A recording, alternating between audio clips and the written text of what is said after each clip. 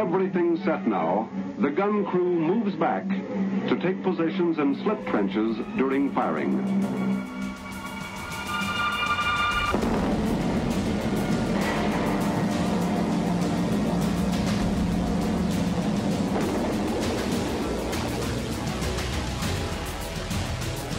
This is the apex of destructive power for a single artillery piece. The United States 280mm howitzer Atomic Annie was first tested at the Nevada test site on May the 25th, 1953. It fired a 365-kilogram fission warhead 10,000 meters, and it detonated 160 meters above the ground. The yield, 15 kilotons. The Soviet Union also had a stockpile of nuclear artillery shells of a greater yield.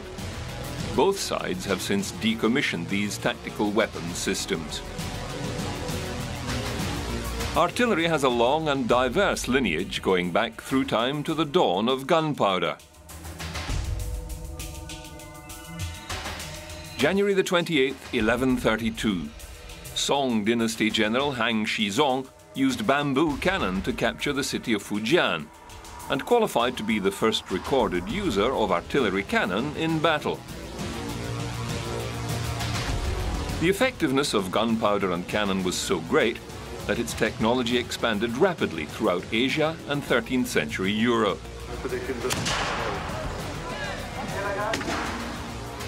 Instead of bamboo, lead or cast iron was used. They fired lead shot, iron or stone balls, or sometimes arrows or scrap metal. The earliest of bombards, however, were defensive. Defensive siege cannon were immobile and fixed in their emplacements. These were massive, smooth-bore weapons, constructed from metal rods bound together with hoops like a wine barrel, giving their name to the gun barrel. The cannon rapidly became the armament of choice on land and sea. Naval power was often determined by the number of cannon that could be brought to bear in a broadside assault. There are three main types of cannon or artillery pieces. The mortar is a muzzle-loading device that fires projectiles or rounds on an angle greater than 45 degrees. This enables them to strike targets at higher altitudes or above the firing emplacement and at extreme angles.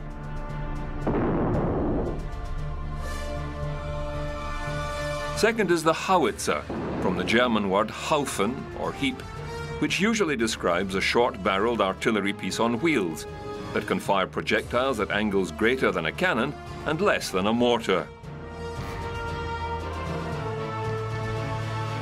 The howitzer is the most common form of artillery piece today.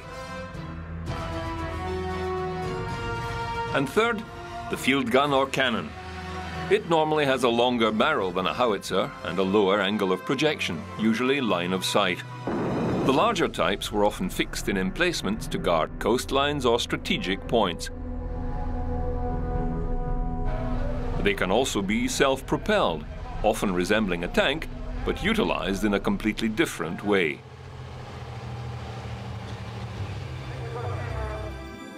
The mortar derives its name from the apothecary's mortar, which the original strongly resembled. The mortar was a large and heavy bowl made from iron that was loaded with gunpowder and a heavy projectile and fired by use of a hot iron through a vent hole in the side, much like a cannon. The first use of mortars was as defensive fixed emplacements behind castle walls on battlements. Their high angle of fire allowed them to lob projectiles over high walls but close in, defending the battlement approaches. Early mortars were heavy and very difficult to move. One Baron Menno van Cohorn developed a portable mortar that weighed around 82 kilograms, which could easily be moved and provide offensive firepower against fixed emplacements, particularly in 1673 at the Siege of Grave.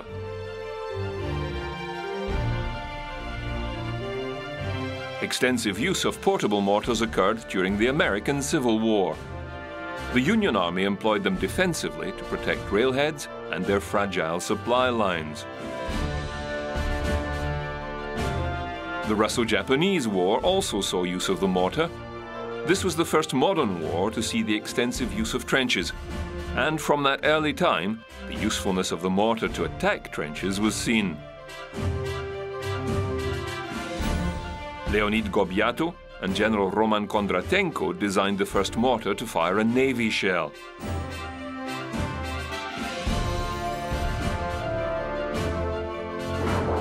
By the time of the First World War, smaller one-man mortars had been designed.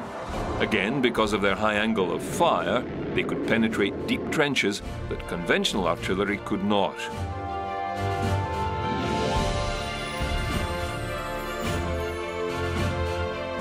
Sir Wilfrid Stokes invented his Stokes mortar in 1915. It was one-person, portable, and easy to use. The Germans also developed a series of trench mortars or Minenwerfer. These were rifled mortars with a much lower rate of fire.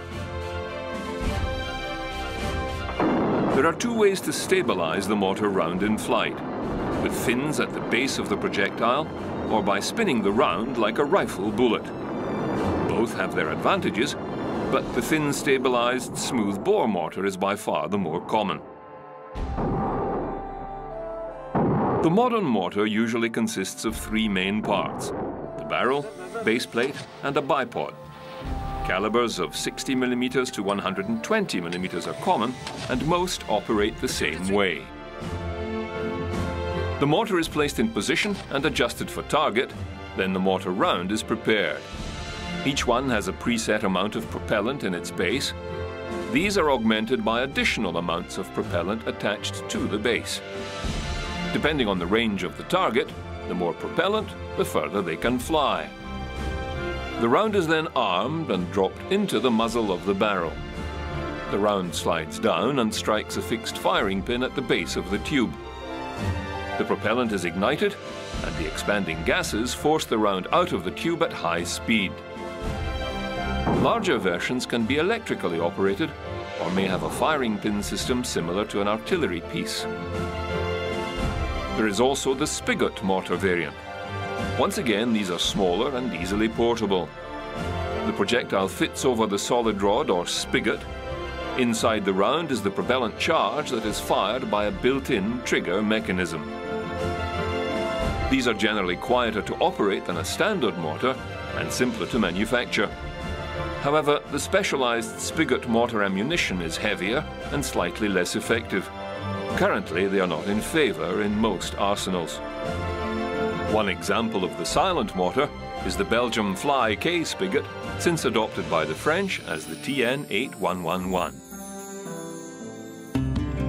Other types and shapes of projectiles were used, including these plum puddings from the trenches of World War I.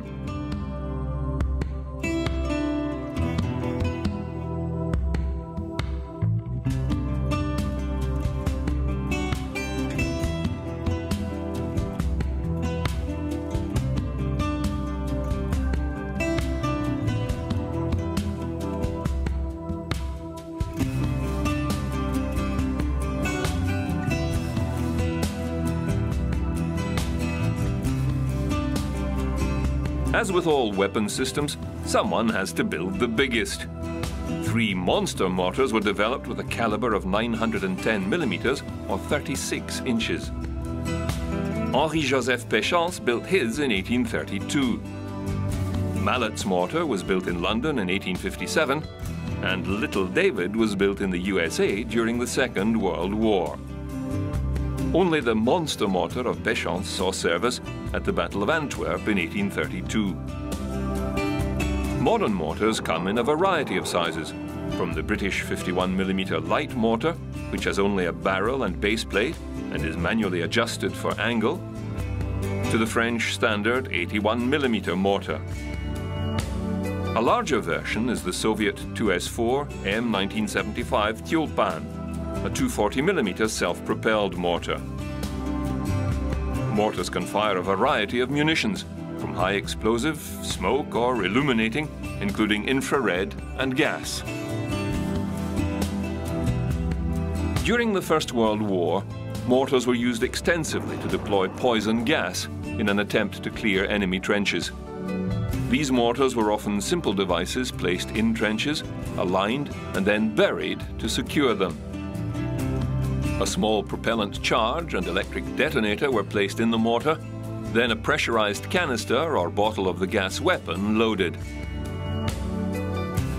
The rank of mortars would then be fired electrically from some safe distance. The gas would be lobbed through the air into the enemy emplacements and dispersed.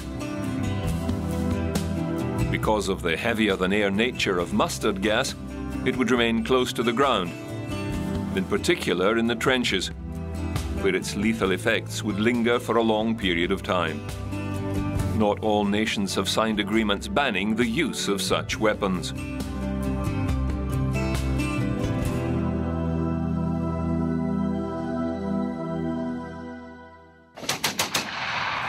Cannon and handgun, or arabesque, were used in small numbers through to the 15th century, where experience with the new technology began to turn the tide of conventional battles. The technology of metalwork improved along with the manufacture of cannon. Reduction in the size of barrels was accomplished, along with the integration of trunnions, which projected from the sides of the cast barrel to allow attachment to a carriage. During the second half of the 100 Years' War, artillery began to take effect. Battle commanders were learning how to use artillery effectively. Henry V at the siege of Harfleur is an example. When his tunneling efforts failed to bring the walls down, he focused his cannon onto one wall flanking the gate. They had 10 cannon, 3 of exceptional size. One was called London, another the King's Daughter. They were fired day and night for 27 days. Slowly they demolished the castle wall until a breach was made, at which point an incendiary round was fired into the exposed woodwork, and shortly after the breach was stormed and the town taken. The French caught on quickly, and towards the end of the war became a superior artillery army. Frenchman Jean Bureau became the first great artilleryman. In 1449, he and his brother conducted 60 successful siege operations, utilizing 250 cannon. His crossfire and enfilade with his field artillery caused heavy casualties amongst the English.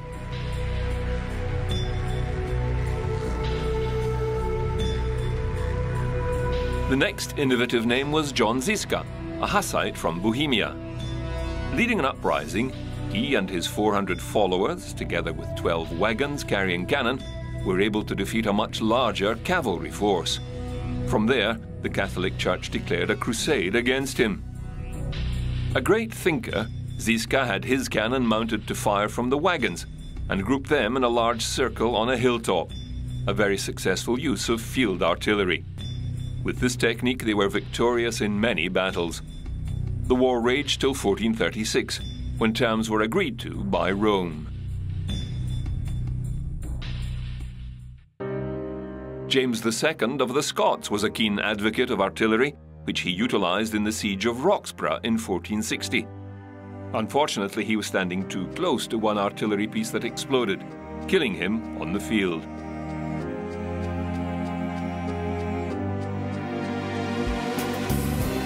The development of the cartridge of shot and powder in a bag happened around 1620 and was readily adopted, and with it the worm, a corkscrew-type tool to clear the barrel after each firing to extract unburnt cartridge bag. Another general, Gustavus Adolphus, is credited with developing the use of cannon in the battlefield to suppress cavalry.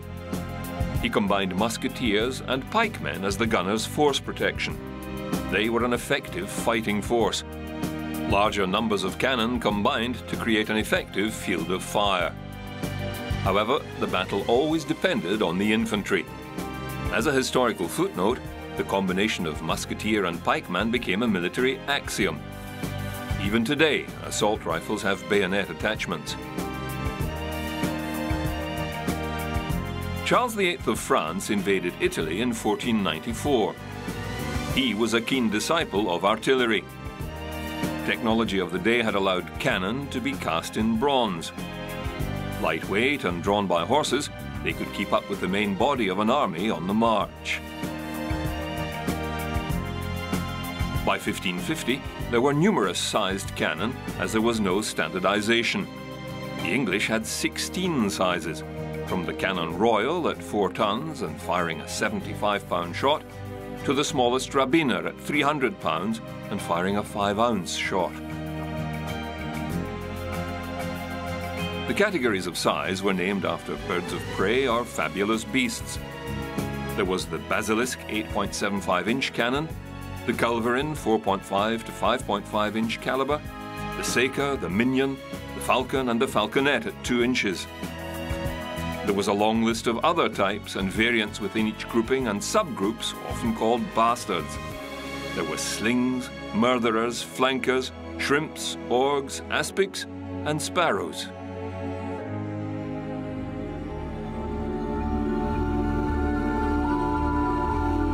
Henry VIII embarked on a massive purchase of cannon. He also began to arm his ships. The cargo decks had holes cut in the sides to allow for firing a cannon broadside. Soon an arms race ensued on the open seas. Bigger ships or galleons were constructed to hold even more cannon. By the 1580s, galleons in the 1,000-ton range had put to sea. These were the ships of Drake and Hawkins. The naval cannon was designed for rapid firing. Because they were muzzle loading, they utilized the recoil energy of the gun to push themselves back inside the ship. There they were reloaded, and with the use of pulleys and chocks, pulled back into firing position. Naval warfare changed dramatically. To rule the seas, a nation had to be able to build large blue water navies and equip them with cannon and experienced crews. Naval battles became an art more than a science, with both strategy and tactics playing crucial roles. Good seamanship, a strong nerve and a degree of intrepidity were also required, as wars were often won or lost in a single action. On the 8th of August 1588, the Grand Spanish Armada, consisting of 22 galleons and 108 armed merchant ships and supported by Rome, attempted to invade England. They reached the English Channel, where they were engaged by the English Armada, consisting of 34 warships and 163 armed merchant vessels. Commanded by Charles Howard, Francis Drake and Sir John Hawkins, they fought a series of battles and attacked with fireships and effective cannon fire. The Spanish fled north around Scotland, but suffered heavy losses against the coast of Ireland. The rout effectively destroyed Spain's offensive sea power. The undeclared Anglo-Spanish War petered out in 1604.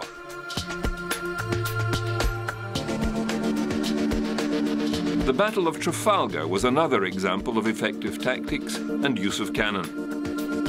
On the 21st of October 1805, the British fleet under the command of Horatio Nelson engaged the combined French and Spanish fleets off the coast of Trafalgar, Spain. Nelson's fleet consisted of 27 ships of the line against Napoleon's 18 ships of the line and 8 other warships, plus the Spanish fleet of 15. Nelson's tactics had his fleet in 2 columns steer into the midsection of the enemy's line, breaking up their formation, disrupting their signal communications, and attacking their ships piecemeal. The French had executed most of their experienced officers in the Revolution, and their gunners were poorly experienced. Nelson had seasoned officers and crews well trained in cannon and shot. Even outnumbered and outgunned, Nelson's fleet devastated the French and Spanish, with losses of 21 ships captured, 1 sunk. A total of 3,243 casualties to England's 449 killed, including Horatio Nelson. This ensured the command of the oceans remained in British hands. On land, however, war was often less decisive, although there are several examples of artillery being the defining force. For example, the Battle of Panipat in 1526. This battle took place in northern India and marks the beginning of the Mughal Empire. A small force of Babur, the ruler of Kabul, numbering 15,000 men and 20 pieces of field artillery, moved against the much larger army of Ibrahim Lodi, the ruler of northern India. He fielded between 30 and 40,000 men and 100 war elephants, but no artillery. It was a decisive battle for many reasons, including the fact that the elephants were scared of the guns, panicked, and trampled their own soldiers. The effects of these cannon in sieges were apocalyptic, for they brought down the walls of any medieval fortification. It changed the concept of siege warfare. New types of building had to be developed to defend against cannon. Jean-Baptiste de Gribeauval of the 18th century helped standardize artillery design. He developed a 16-inch, 150mm field howitzer and made it the standard of the French army. This improved manufacture, maintenance and repair. At the time of the introduction of the flintlock to small arms, it too was utilized in cannon design and improved the ignition system. By 1789, the manufacture, deployment and use of field artillery was down to a fine art, particularly by one ex-artillery officer in the French army by the name of Napoleon Bonaparte. From here, the technology of metallurgy, chemistry and design led to improvements in artillery. Breech loading was becoming feasible by the 1880s. The first truly modern cannon was deployed in 1897 by French forces, the Model 75. It was highly mobile and breech loading with cased ammunition, modern sights and a self-contained firing mechanism. Cannon was smooth bore, which restricted the weapon's range and accuracy. The machinery to accurately rifle a cannon barrel did not arrive until the 19th century. Cavelli, Warendorf and Whitworth all independently produced rifled cannon in the 1840s. But these guns did not see widespread use until the latter stages of the American Civil War, when designs such as the Rodman guns came to prominence. Two main uses of artillery were forming: the small light howitzer cannon that remained with and were utilized for the support of infantry, and the much larger, heavier cannon that was used from some distance away for indirect and harassing fire. The improvement of communications was a key to this newer usage, and the development of forward observation posts to help direct fire. During the American Civil War on July 1, 1862, General Lee launched an attack on Major General McClellan's forces positioned on Malvern Hill. The Confederates suffered 5,300 casualties and gained no ground whatsoever due to McClellan's use of artillery. McClellan then withdrew his forces to Harrison's Landing, where heavily armed gunboats protected them. The American Civil War was the last major conflict to employ Napoleonic tactics and methods of warfare. The introduction of new technology was turning armed conflict into something never seen before. The mechanization of weapons and increased firepower were obliterating the soldier on the field. New weapons required new tactics and new methodologies. Unfortunately, it would take 2 more conflicts and a great loss of life before these lessons were learned. The French Schneider 75mm quick-fire cannon of 1897 was the precursor of most modern field artillery. Its dual hydraulic recoil system kept the carriage perfectly still during shots, negating the need to reseat or re-aim the gun, which could fire 20 to 30 rounds per minute. Known as the French 75, its official name was Matériel de 75mm 1897. It was ahead of its time, and it took German and British gun designers years to catch up. The Russian 1902 Putilov field gun was developed for the conflict against Japan. It incorporated the latest in technology of the time. Chambered for 76.2mm ammunition, It had carriage recoil devices fitted with transverse and elevation tracking mechanisms and precision sighting capability. Referred to as the 3-incher, it was well accepted into the military and proved a reliable divisional artillery piece.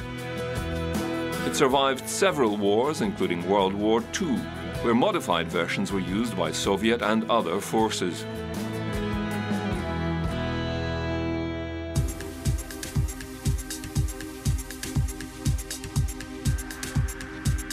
The First World War saw a huge increase in the use of artillery. Once the mobile war drew to a halt and forces dug in, the trench war began, and immediately artillery seemed to come to the fore in dealing with this tactic.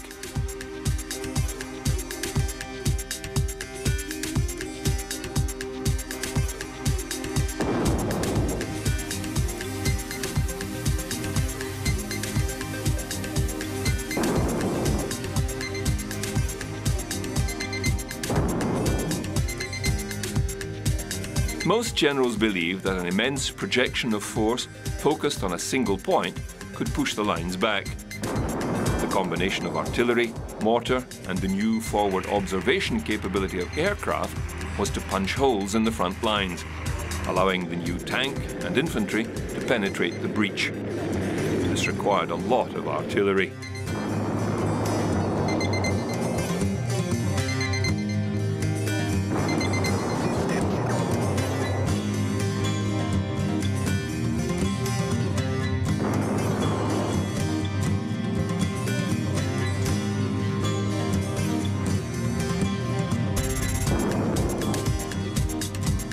The Somme offensive by Allied forces along a 19-kilometer front from July to November 1916 is recorded as one of the bloodiest military operations ever undertaken and the largest battle of World War I.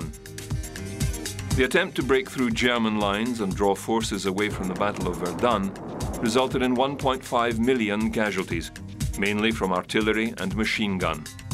The true horror of modern warfare had been revealed. The Battle of Vimy Ridge was a success for artillery.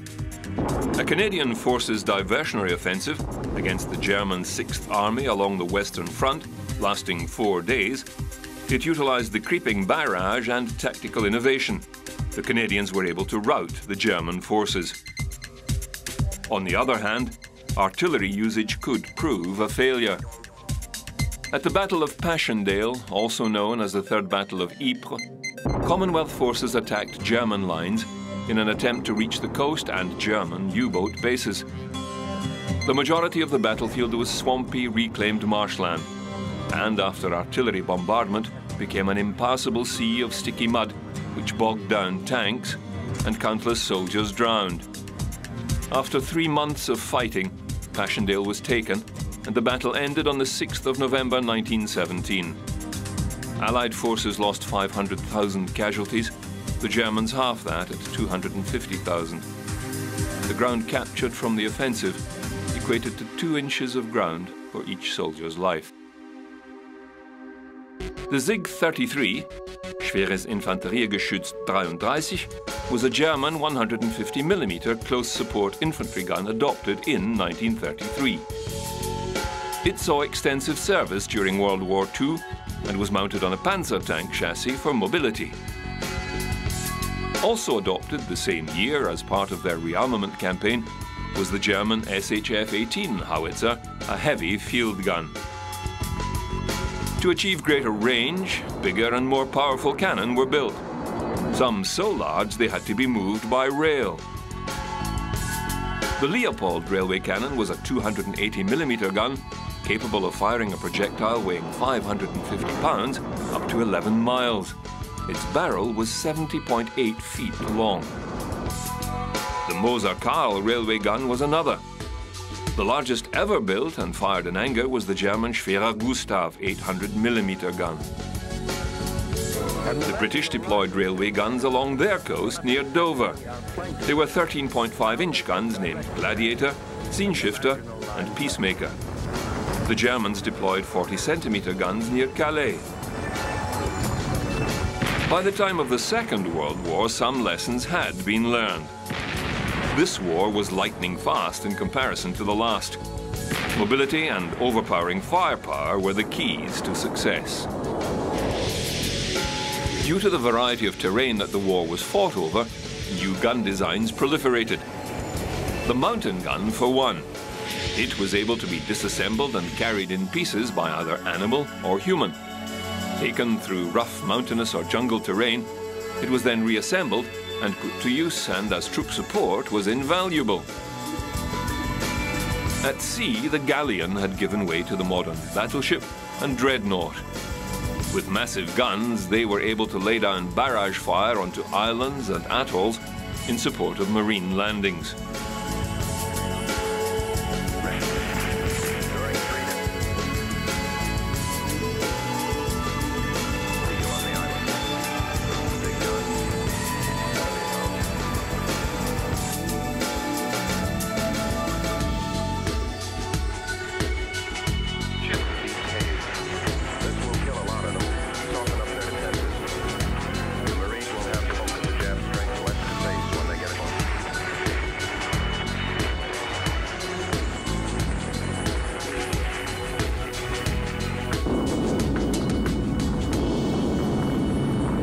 In the European theatre, several artillery pieces were effective. The M3 model was developed specifically for airborne forces and was able to be parachute dropped or delivered by glider. It was based on the M2 barrel 105mm howitzer and the carriage of the 75mm pack howitzer. Also developed during World War II was the US 155mm howitzer. It was a towed piece with a longer barrel and new breech mechanism to the older designs. It still fired a separate shell and propellant bag configuration.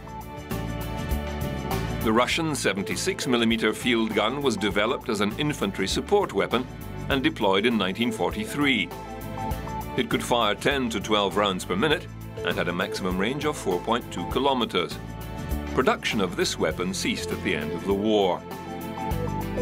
One instance of intense and extended use of artillery above the norm occurred at the Battle of Tali-Ihantala in 1944, a 2-week battle during the Second World War between Finland, Germany and the Soviet Union in an attempt to push Finland out of the war. Utilizing artillery, tank and aircraft bombardment, the Soviets advanced on the Finnish positions.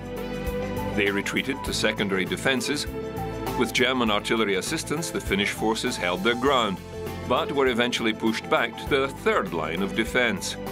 Due to extensive use of artillery, the Soviets gained ground, but could not destroy the Finnish forces. So the art of artillery had matured. Modern communications allowed for quick-fire response to non-line-of-sight targets. Modern ammunition was accurate and effective. The use of artillery batteries was refined. A barrage could be defined by cyclic rate as light fire, being 6 to 7 shells per minute, medium, 30 shells a minute, heavy, 50 to 60 shells a minute. Barrages could be of several types. Box barrage, fired around a target to isolate it from reinforcement, or around a friendly outpost to repel infantry attack. Pinpoint barrage, aimed at specific targets like machine gun or sniper posts. Search barrage, utilizing forward observation or aerial posts to call fall of fire in search of enemy targets. Counter battery fire, targeted against enemy artillery. The lifting barrage, artillery fire concentrating on one target, then lifting to a second target further afield, allowing for infantry advance toward the first target. The standing barrage, static defensive fire to withhold territory from enemy forces. The creeping or walking barrage, artillery fire that would slowly move forward, allowing troops to follow behind. The Second World War differs from the first primarily due to mobility. Although barrage tactics were used often, they were never as large as those of the fixed trench warfare of the First World War.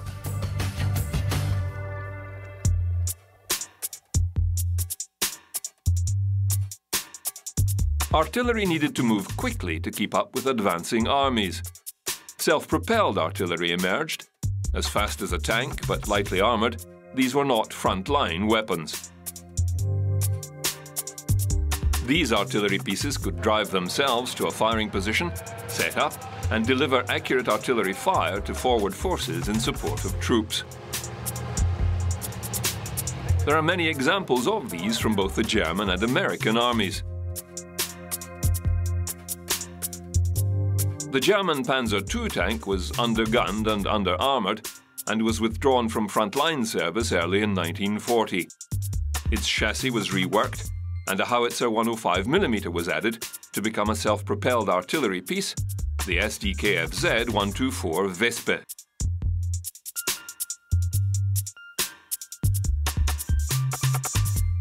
The Sturmtiger, built on the Panzer VI Tiger chassis, was armed with a large naval mortar and was enlisted to demolish heavily defended buildings and fortified areas.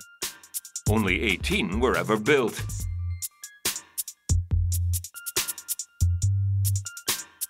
The Americans followed suit with models like the M7 Priest 105mm howitzer employed by the British during the war. There was also the M8 HMC 75mm mobile artillery based on the Stuart light tank.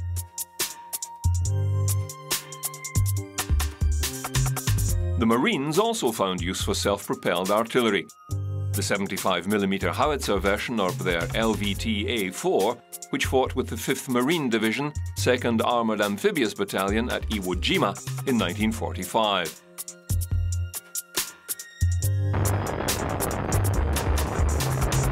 Other technology was also creeping into the field of artillery: the rocket.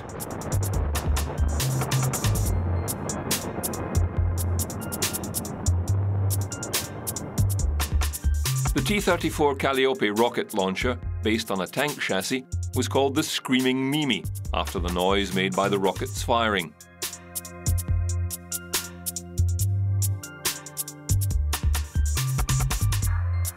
The HMC M37 was another self-propelled 105mm howitzer, based on a lengthened chassis of the M24 Chaffee light tank.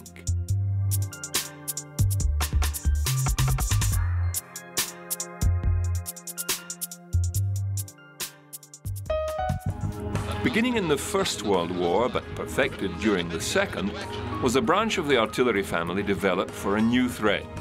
Their target? Aircraft.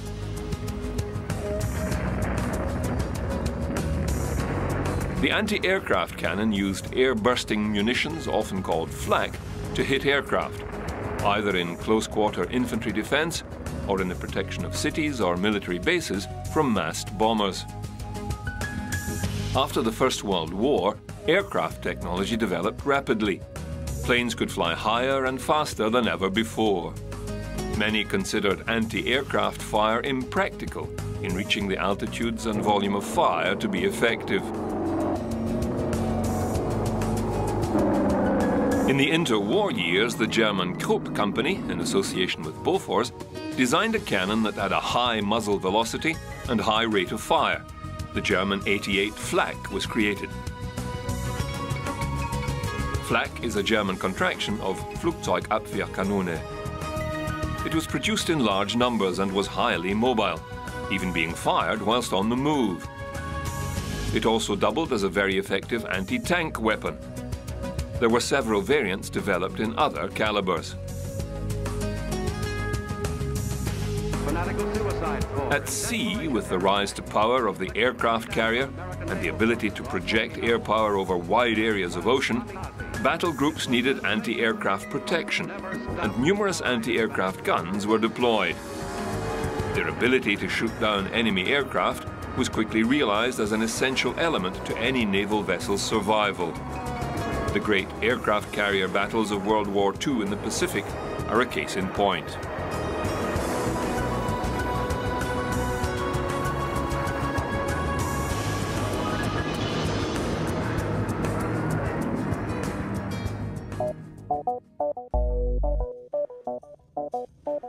On the 20th century battlefield, and with the rise of mechanized infantry and tank forces, artillery was again modified to take on the tank. And it was found that many anti-aircraft guns could double as anti-tank weapons.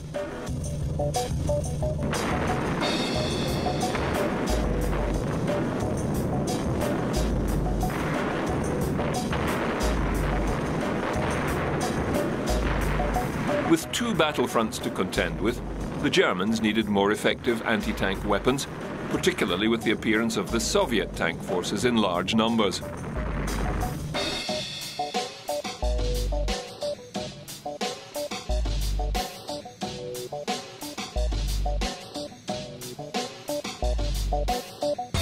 One quick fix was the Marden II design. It was based on the obsolete Panther chassis and armed with either captured Soviet 76.2mm field guns or their own PaK-40 cannon.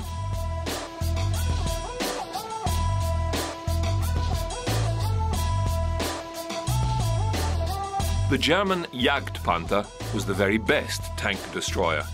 The SD KFZ 173 was based on a widened Panther chassis, housing an 88mm PaK-43 gun. With a low profile, it was easily camouflaged. Its cannon could penetrate any Allied tank, effectively destroying them. 392 were produced beginning in 1944, and most served on the Eastern Front. The Jagdtiger, based on the battle-proven Tiger chassis, was armed with the PaK-44 L55 gun. It was the most powerful anti-tank weapon utilized during the war, capable of engaging targets well beyond their fire range. Its maximum range was over 22,000 meters, and it was able to penetrate any Allied armor. One drawback for this weapon was speed and range. It consumed 5 liters of fuel per kilometer of road traveled. They were best used in camouflaged static positions to make full use of their armament.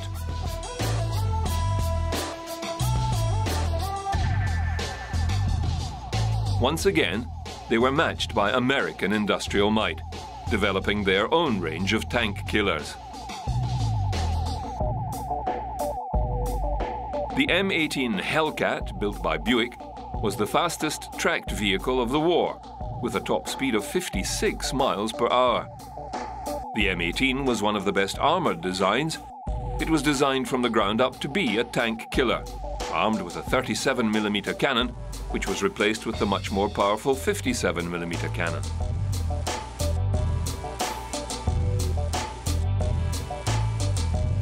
The US also produced this half-track M3 model, armed with a 75mm M1A1 PaK Howitzer.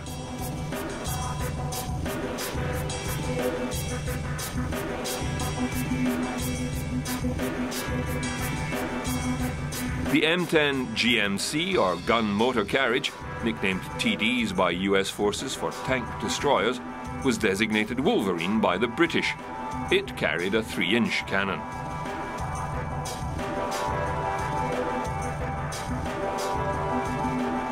The Russians relied on the ZIS-3 gun as their main anti-tank weapon. The 76mm gun was introduced in 1942. A very successful weapon, it has survived in various forms till today.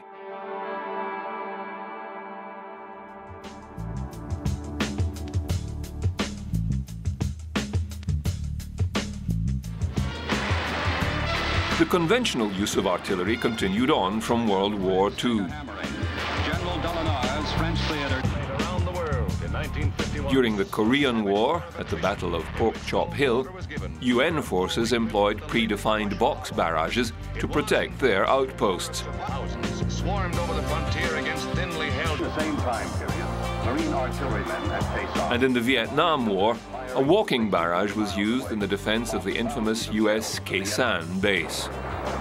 In March, about the time of the 14th anniversary of his victory at Dien Bien Phu, Giap orders the withdrawal of the first of 2 divisions, which are then in the process of being destroyed.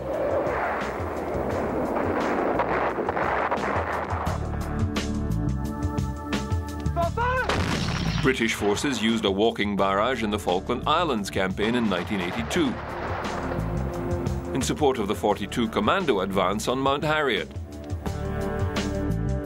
With the advance of technology, many aspects of artillery function have been supplanted by missiles and rockets.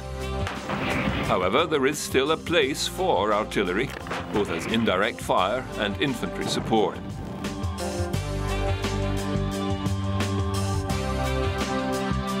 The United States has developed a novel use of artillery with the speed and maneuverability for modern armies. Cannon have been fitted to C-130 gunships with computer-controlled fire systems, a devastating and accurate weapon which can be called upon at a moment's notice. 40,000 men were landed behind the enemy's lines in an operation executed without a hitch. Seemingly, the war had reached a turning point as the fresh troops started an encircling move of the North Koreans. Artillery technology continued to improve in minor degrees during the 50s and 60s. Introduced during the Vietnam War was the Model 102-105mm howitzer. Another light howitzer, it can be transported by parachute or helicopter, and it saw service in the First Gulf War.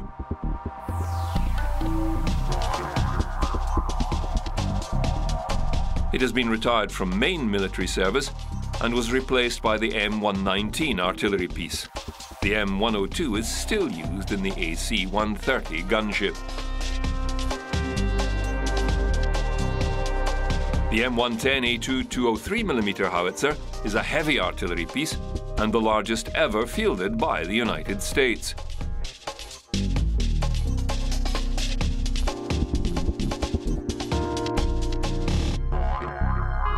Its lineage can be dated back to the British 203mm cannon of World War I vintage. It is still in use with some NATO countries.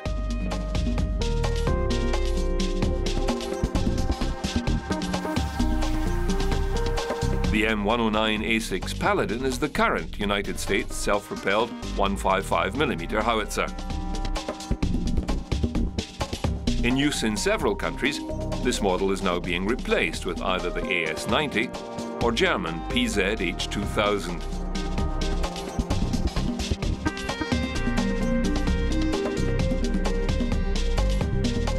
Each of these howitzers has a high rate of fire, up to 3 rounds in 9 seconds. With computer-controlled targeting and smart munitions, it will remain a lethal part of most armies. New systems are being designed, like the American AGDS M1. An experimental, high-protected, low-altitude, self-propelled air defense gun missile system.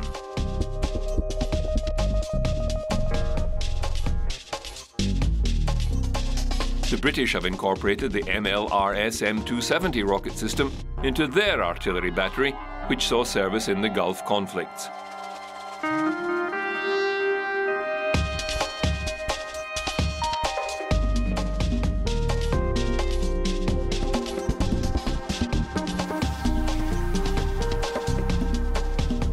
Artillery on the modern battlefield is certain to remain a dominant power, both with direct infantry support and indirect fire.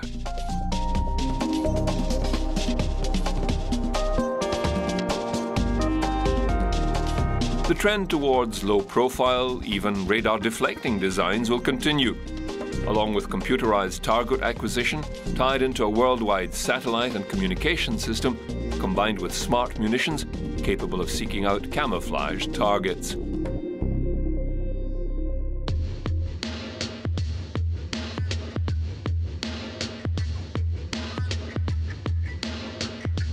Modern ammunition comes in all shapes and sizes, from basic high explosive to anti-tank and ground-penetrating shaped explosives and rocket-assisted warheads.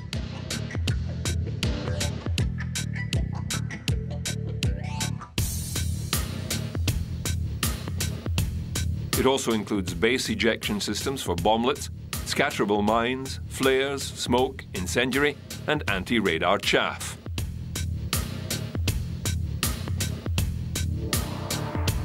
Newer forms of munitions include the copperhead.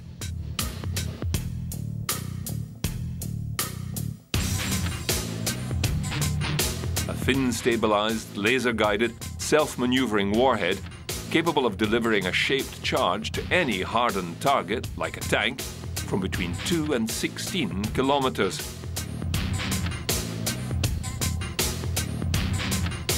The only drawback is cloud cover obscuring the target. The MX-982 Excalibur round, now in limited deployment, will, once fired from a Howitzer cannon, be able to glide to a target up to 40 to 57 kilometers away and, utilizing global GPS satellites, to lock into a target with a circular error probability of less than 5 meters.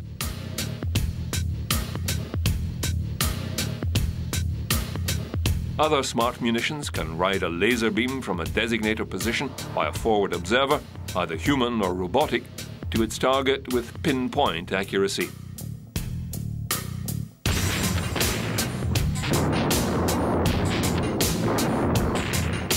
The cannon will remain a mainstay of machines of war for many years to come.